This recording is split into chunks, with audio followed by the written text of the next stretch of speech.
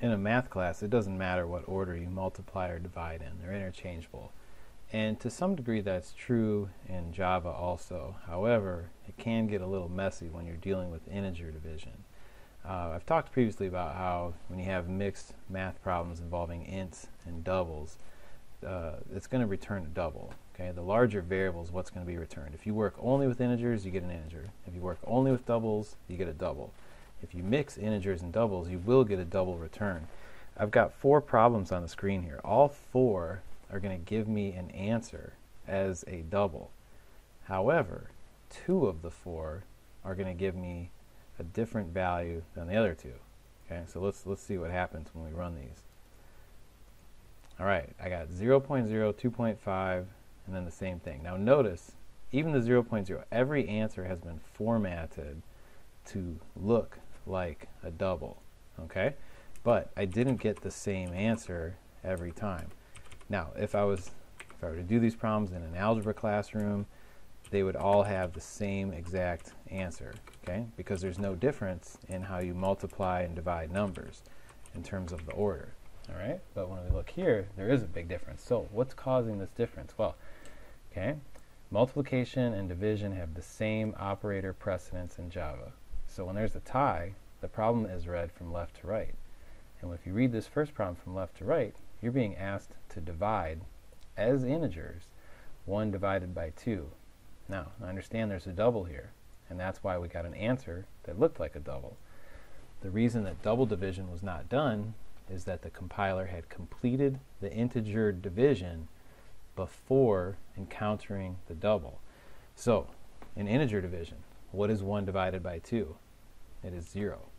0 times anything is 0. That's why we got an answer of 0.0. Same thing in example 3. By putting the parentheses around the 1/2, I am forcing the compiler to consider that division first. 1 divided by 2 in an integer division problem in Java is going to result in a 0, thus giving us 0.0. Okay? If you look at my other 2 examples, what we see different is that right here, I see 5.0 times 1 as my first operation. So what happens in that case is the multiplication is formed.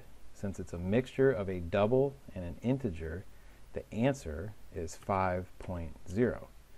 Okay? After that, we divide by 2, and this is also a mixture of a double and an integer, and we get 2.5.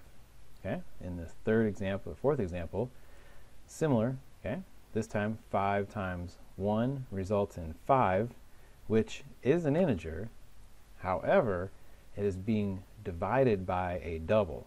So at this problem, when the division takes place, we see a mixture of an int and a double. In this problem, when the division takes place, we see the mixture of an int and a double. In both of those cases, double division will be used. If we look carefully at examples 1 and 3, when the division takes place, we're looking at strictly integers, so integer division is going to take over. Okay, let's try like another one here, and let's see if we have kind of the hang of it. All right, so what if I change this around just a little bit?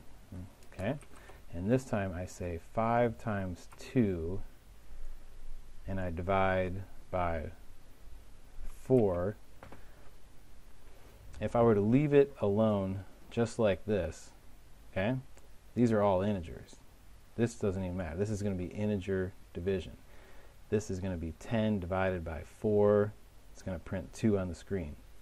If I change any of these numbers to a double, I should see 2.5.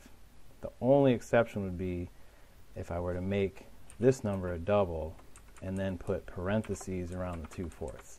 That's about the only way I could get 0 out of this.